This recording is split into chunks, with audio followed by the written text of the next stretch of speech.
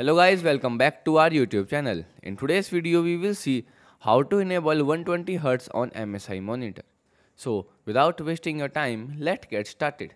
So firstly you have to identify the refresh rate of your monitor.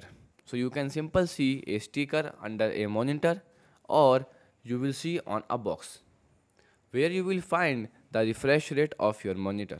So if your monitor support 120Hz refresh rate, then you can simply connect your monitor with a PC. And after connection, you can simply right click on our display anywhere and then open display settings, where you can simply find the advanced settings section. You can scroll down until you find advanced settings. You will see here. Okay, and then open it. And here you can simply select your display. So my display 2 is a MSI MD27, and then here you will find a refresh rate. Here you can simply select the refresh rate from 100 to 120 Hz. Okay, like this.